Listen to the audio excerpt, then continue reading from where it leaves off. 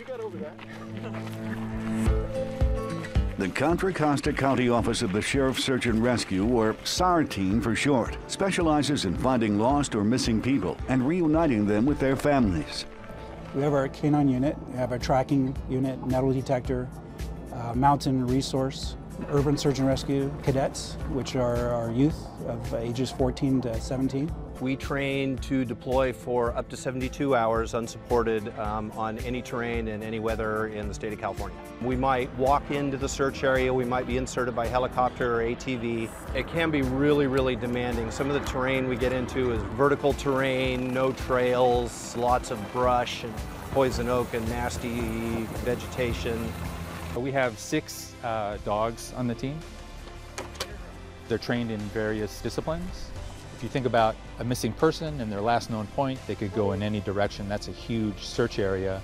But if the dogs can give us an idea of the direction that a missing person went, then we can focus the human searching in a much smaller area and have a greater chance of success. Going to come back up Alhambra Creek Trail. Every minute the person is missing, the search area becomes larger. By sitting with the family and learning about the missing person, the SAR team can direct their resources more appropriately.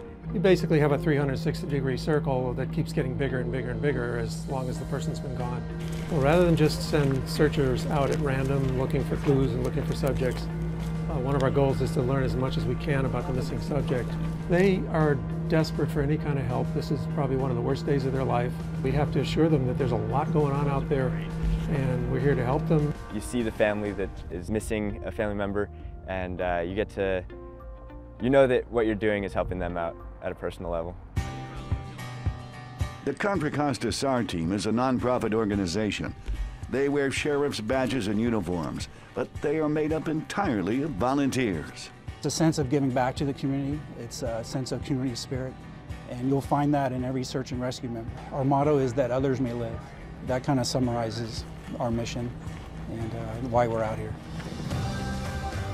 Help the Contra Costa SAR team continue the search. Visit their website to see them in action and to find out more. ContraCostaSAR.org.